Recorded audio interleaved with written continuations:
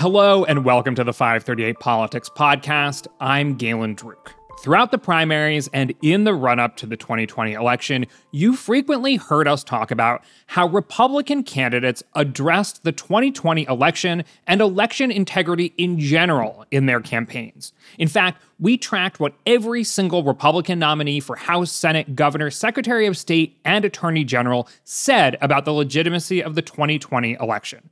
About 35% rejected the outcome fully, and another 10% or so were skeptical.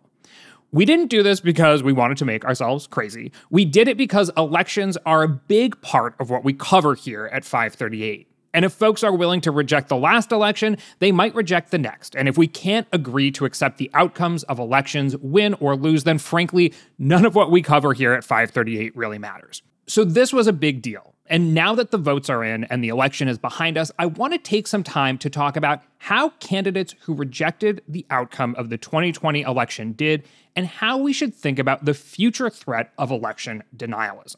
And here with me to do that is politics and tech reporter Kaleigh Rogers. She spent a lot of time tracking all of this during the election. Welcome to the podcast. Thanks, Galen. How's it going? It's going pretty well, excited for that USA-Netherlands match Saturday morning.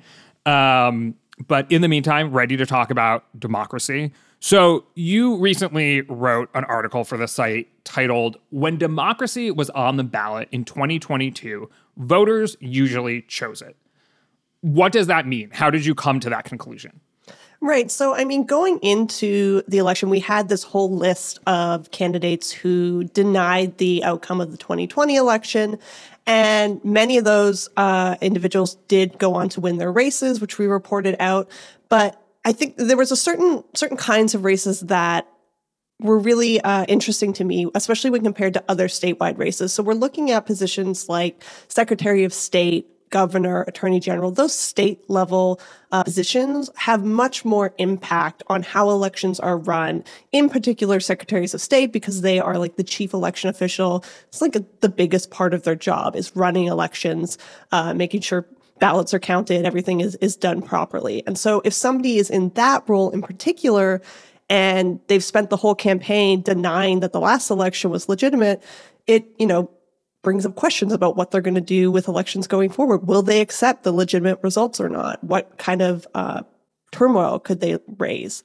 So basically, it sounds like there were a bunch of folks who maybe denied the legitimacy of the 2020 election, particularly in the House, maybe voted not to certify the electors, ended up winning. But that in some of the cases where the election itself was actually the person's job, or they might be in a position to certify a future election result, that voters made a distinction there and punished candidates accordingly? Yeah, they were more likely to reject candidates in that position. And I don't want to downplay the role that Congress has. Obviously, certifying the election results is a big part of that process, and those members of Congress have that responsibility. But there is a bit of a distinction there between having sort of direct oversight over how elections are run versus Congress's position. Also, a lot of those candidates, as you mentioned, were incumbents who voted not to certify some of the results in 2020, but maybe kind of stopped talking about it after that and didn't make it a big part of their campaign, whereas these other candidates were running on the idea that 2020 was stolen.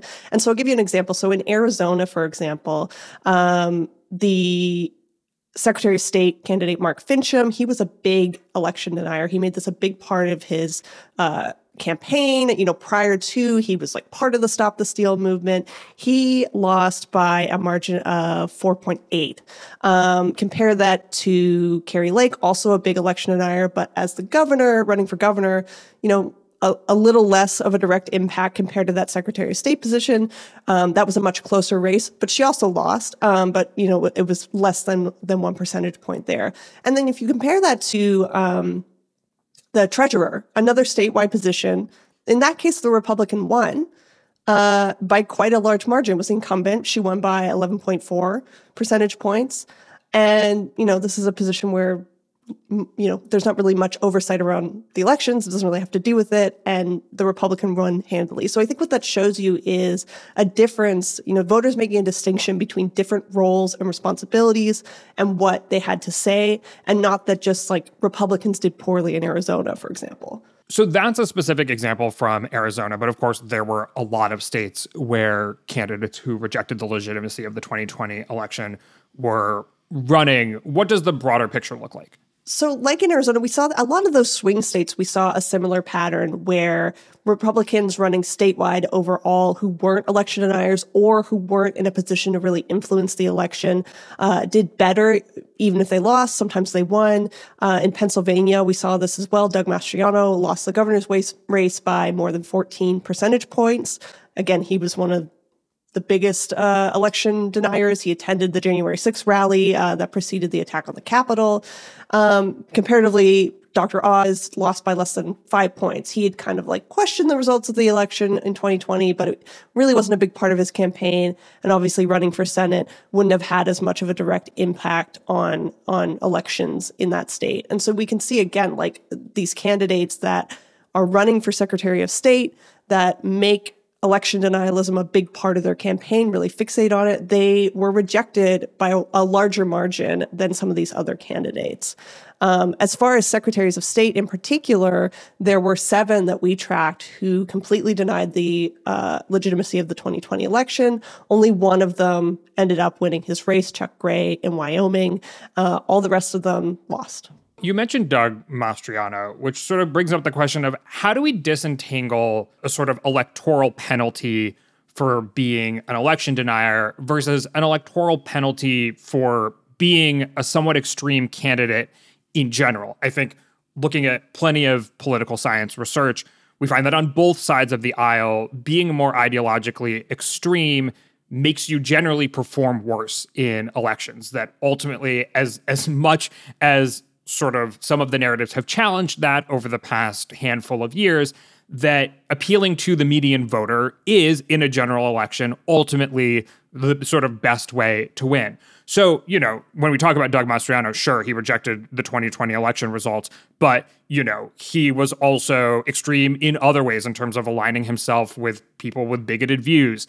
So how do we sort of disentangle the democracy piece from everything else going on? And maybe it's not possible.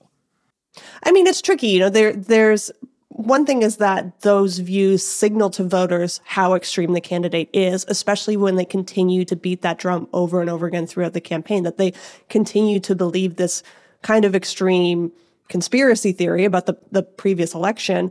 I think also, though, the fact that these were these specific positions in some of these crucial states, there were extreme candidates, including election deniers, who did win races, including some newcomers. They weren't all these incumbents. Anna Paulina Luna in Florida was a big election denier, pretty extreme candidate. She won her race handily. She's going to be a member of Congress now. So I think the difference partly is in those positions where they would have a direct impact on the actual elections. It seems like at least partially voters took that seriously and weren't willing to take that kind of risk, whereas if it was somebody running for Congress, they were maybe, willing to accept it, maybe in spite of these views, maybe because of it, but with less risk of them having a direct impact on how elections are run in their state. Yeah. One sort of polling tidbit that I've seen cited in this conversation about what role did democracy or extremism play in this election is that Democrats actually won voters who somewhat disapproved of Joe Biden's performance as president by a 49-45 margin, so by 4 points. And that's from exit polls, which come with caveats, as we've already discussed on this podcast. But essentially that people who don't actually approve of how the president is performing, but maybe those voters just find Republicans to be more extreme, particularly the ones on the ballot in 2022.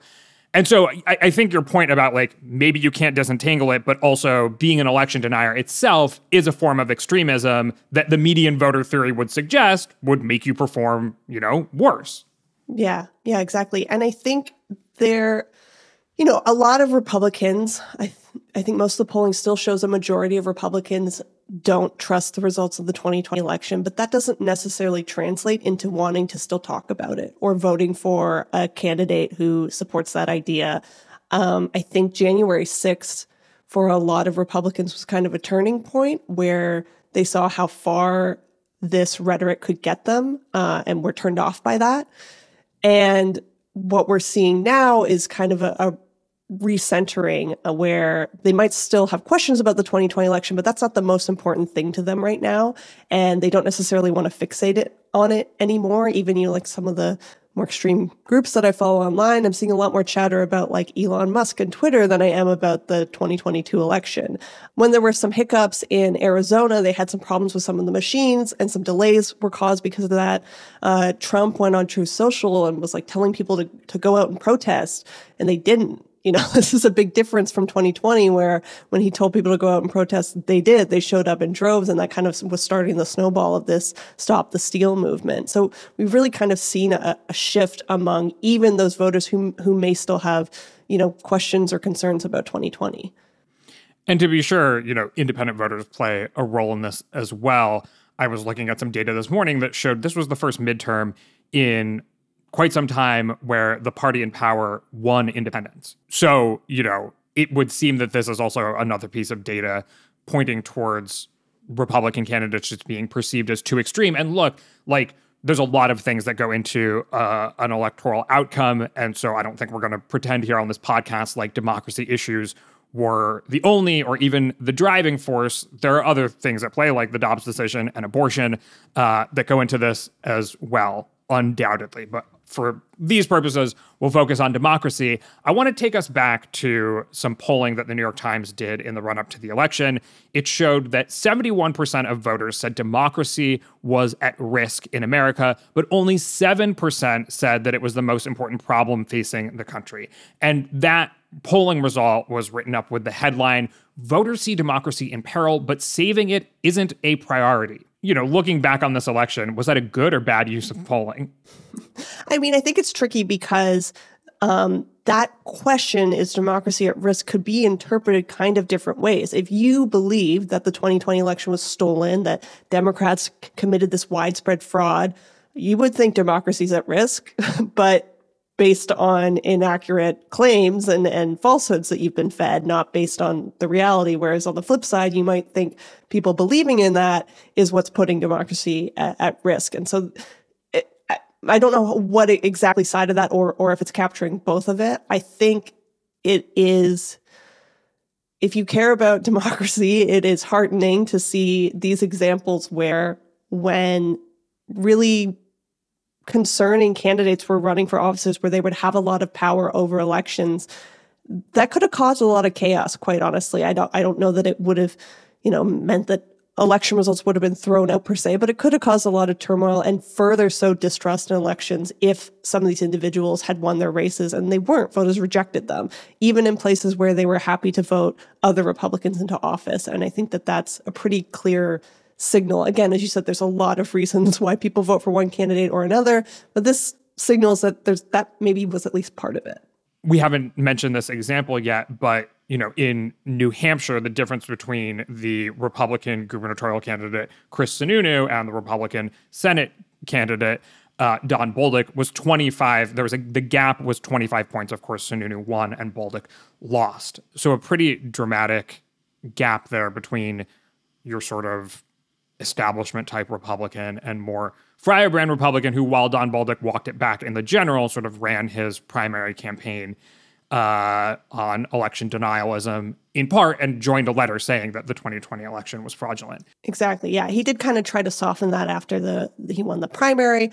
But in contrast, Sununu has been against this line of thinking from day one. He rejected it wholesale from the moment that Trump first opened his mouth and said the election was stolen, which not all Republicans did do. Many of them were kind of wishy-washy or quiet on it or eventually said something.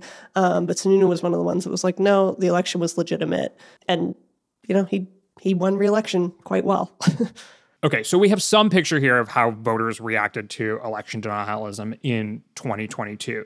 When it comes to the candidates themselves who were denying the results of the 2020 election, when they lost, did they concede? A lot of them have. It's been fairly quiet. There's a couple standouts. Carrie Lake, notably, has been claiming that there were inconsistencies and questioned her law. She's refused to concede. But by and large, a lot of them kind of went quietly into the night. Even if they didn't concede, it was there wasn't a lot of hubbub after the fact. The main thing I've seen pointed at or talked about were those small technological problems that they had in Arizona and Maricopa County. But even that, they're sort of grasping at straws there a little bit. I mean, any election, there's going to be some technical difficulties or slowdowns or things that happen. And in this case, it was pretty minor and was resolved pretty quickly. And there were backups and things in place to make sure that everybody could still vote and that their votes were counted. So they didn't even have this sort of mountain of fictitious evidence that they had in 2020 to point to try to build a case of some kind of widespread fraud. I think also the fact that Republicans did well in some places, in Florida and some other places, Republicans had a great night. It's different than a presidential election where so much focus is on the top of the ticket and then that one single result, where Republican voters who, could look at a few different areas where they did well, maybe in their local area or their local representative was reelected, they're less likely to then think that there was something wrong with their own election if the candidate that they wanted won. Yeah. I mean, obviously, candidates shouldn't be cheered for conceding elections they lost. Those are just the rules of the game for anybody. But given the context, I think it's worth asking, do we have a sense of why? Like, why candidates who question the legitimacy of the 2020 election when they themselves weren't even running accepted the results of the elections that they lost and themselves conceded? I mean, I can't get into their heads. I would wonder if perhaps they weren't completely genuine in their assertion that there was election fraud and were using that as a strategy to try to win. And then when they lost, there's no need to keep campaigning. I think voters turned out for democracy in this election in a measurable way that is heartening. What's disheartening is seeing how many politicians were so happy to adopt this belief that there was fraud in the 2020 election that's been disproven, that we know is not accurate, and use that to try to gain political advantage, whether or not they even believed it. That's a little disheartening from a democracy standpoint. Yeah. So now that this is behind us, and it seems like for the most part, candidates who lost themselves aren't trying to rile up voters and believe that there was fraud.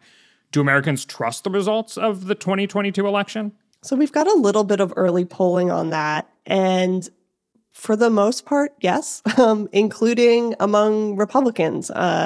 There was some Morning Consult polling that showed that 52% of GOP voters said that the 2022 election was free and fair. I think it dipped a little bit the next week when they asked the question again, but it was around half of Republican voters said so. Similarly, a poll from Marquette University found that the majority of Americans and the majority of voters believed that said that they had confidence in the 2022 election. Again, about 50% of Republicans said that as well. And that's compared to about 40% who said currently that they think that they have confidence in the 2020 election. And so we're seeing like some of that confidence come back, which is a good thing. I think also those polls, there's a difference between saying, I don't know about that election. I don't know if I trust 2020 and having no faith in our electoral systems overall. There was a great political piece, I don't know if it was last year or the year before, about Democrats who still believe that 2004 was fraudulent and will not let go of that belief. It doesn't mean they don't vote or that, they've lost all faith in democracy, but they're still fixated on that one election. So there's always going to be some segment that has this, fixation or belief, or they're not totally sure, or they don't trust an election because of some other thing that's been injected into it, like a Trump who's raising these allegations. Again, I think the fact that we're seeing more trust in this most recent election is a good thing and shows that even if they're still unsure about 2020, maybe they're starting to move on from it and sort of regain some of that trust in our elections. Okay, so all told, most of the candidates who denied the legitimacy of the 2020 election, who were running to fill positions that could have some effect on future elections, lost. In general, extreme candidates seem to not do particularly well overall, even, I think, to some degree on the Democratic side. Two, once those election deniers lost, they generally conceded. I know Kari Lake is an exception, but, across the board, looks like they generally... I think Mark Fincham also has been refusing to concede, so there's a couple. All told, though, there's not now a Stop the Steal movement, for example, similar to 2020. And on top of that, voters, by and large, although understanding it's a much larger percentage of independents and Democrats who trust the result of this election, a majority of Republicans do trust the result of this election. Is the threat to democracy that we have been discussing since January 6th now receded? Is it gone? It's scary to make predictions like that, but I think we're definitely entering a new era of it. I would say it's at least in remission and hopefully will not come back with full force. I do think that January 6th was a turning point for a lot of Americans. And I think that this election showed the Republican Party that this is not a winning narrative any longer. And so those things combined is hopefully starting to change the tides a bit. I think how close we came to some kind of scary scenarios is still a concern. And there are things that can be done to try to bolster our electoral system and keep it better. And I think voters' distrust in our election systems is a problem, regardless of what created that distrust. It's still something that needs to be addressed by lawmakers and the government to try to build that trust back up. It does feel very much like a different moment than it was a year and a half ago, so close following the 2020 election. That kind of ferocity has cooled, and I think like I said, I think it's in remission. We'll see if it comes back. Even Trump, when he had his announcement that he was running again, made very little mention of election fraud. I think, there was maybe one small aside, but it wasn't a speech about how 2022 was stolen and we need to fix it and reverse the results. Even he seems to have moved on to some degree. So I think the most immediate concern after January 6th and the events that led up to it was that 2022 could bring election deniers into key offices where they might reject the outcome of the 2024 election, causing something of a constitutional crisis, general chaos, and, who knows, whatever else. You said in general the threat is in remission, but do you think that specific threat no longer really applies, that going into 2024, that's not something that sort of we in the media are going to be covering aggressively and is just frankly not really a threat?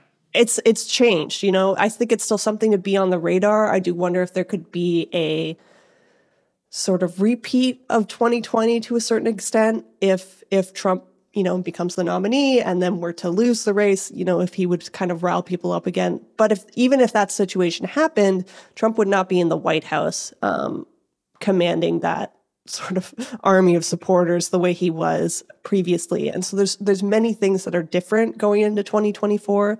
And the worst case scenario, which would be, all these governors, all these secretaries of state, all these attorneys general being people who flat out deny that the 2020 election was legitimate, don't believe that our electoral systems are safe and secure, refuse to accept the democratic result of an election. If all of them were in office heading into 2024, that's kind of the worst case scenario. And that didn't happen. And so that doesn't mean there's no risk at all, and we don't even have to think about it. But I think we're in a very different position than we were coming out of 2020. Wrapping up here, I know something else that you've looked at is the general risk of political violence, apart from maybe how people in office treat the outcomes of elections or how candidates treat the outcomes of elections. And polling, in particular, on whether or not Americans think political violence is ever acceptable has gotten more attention in recent years. And I'm curious what it looks like now. So when we look at not the politicians, but the people themselves and sort of how they feel about, accepting political results peacefully, what do we see? When you look at individual polls, there are some kind of scary statistics where 1 in 5 Americans say that use of force or violence is justified to advance an important political objective. This was a survey from UC Davis in May and June of this year. You can find those little 1 in 5, 20% around that who are saying that they think violence for political means is okay.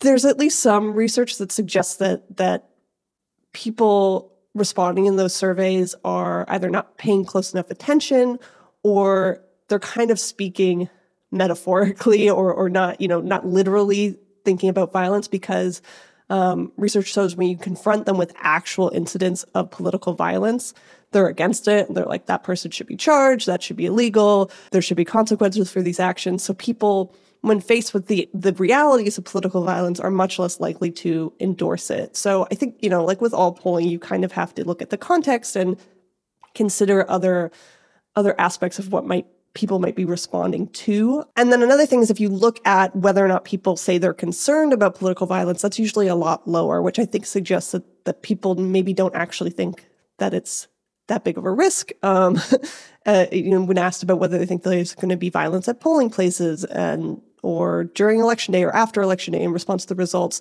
a fair amount of people said that they thought there was, but then if they were asked if they were worried about it, they said no, which, kind of undercuts what exactly maybe they're expressing. So, obviously threats of political violence and actual political violence is a problem. Whether or not Americans really genuinely think it's okay to any large degree, I think has maybe been overblown a bit. This is kind of hard to capture. And a lot of it is sort of a sense that I'm getting from things like focus groups and reading what people are saying in online forums and people that I know that live in very right-wing areas. So it's anecdata. It's not precise. But it does seem like that there was a segment of people who were upset about 2020, didn't believe it was legitimate, but didn't like what they saw on January 6th and felt that was a bridge too far. And that schism, I really think, changed the course of people's views on this issue in many ways. Well, I think in general, the takeaways from the 2022 election were that, with the usual caveats, folks don't like extremism and don't like anti-democratic shenanigans. I mean, when we try to, I think there was some debate leading up to the 2022 election about how much voters care about this stuff. And when you actually look at some political science research that drills down, if a candidate whose policies you otherwise agree with breaks democratic norms, will you vote against them? The stats that I had seen were somewhere in the range of 3% are willing to break with their party and vote against someone just because they've violated a norm. That, the team and the policy priorities come before small d democracy.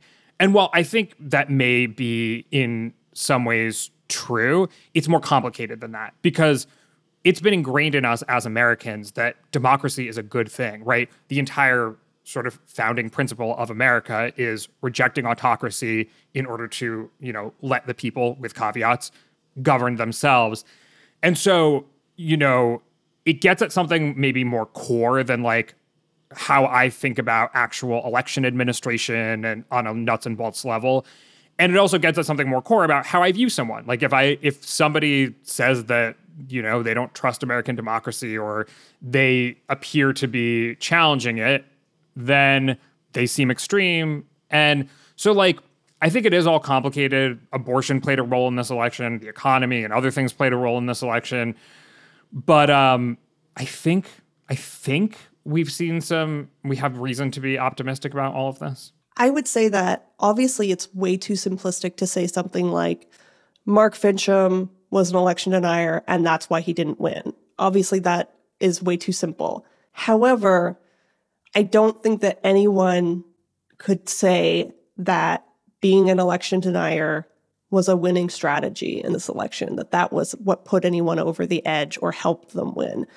So yeah, I would be seriously wondering if I want to include that as part of my campaign if I was gearing up to run in 2024. All right. Well, we'll see what happens. What are you going to be covering now that this is a little bit behind us? Now the democracy is saved, I don't have to worry about writing about it anymore. I mean, we're just getting ready. It's like already 2024 season in many ways. So looking ahead at that. Right now, I'm really looking forward to writing about the Georgia runoff. So we'll have a nice live blog next week with that. Good to remind us. We will once again have an election night live blog next Tuesday, but let's leave it there for now. Thank you so much, Kaleigh. My name is Galen Druke. Tony Chow is in the control room, and Chadwick Matlin is our editorial director. You can get in touch by emailing us at podcasts@five38.com. You can also, of course, tweet at us with any questions or comments. If you're a fan of the show, leave us a rating or a review in the Apple Podcast Store or tell someone about us. Thanks for listening, and we'll see you soon.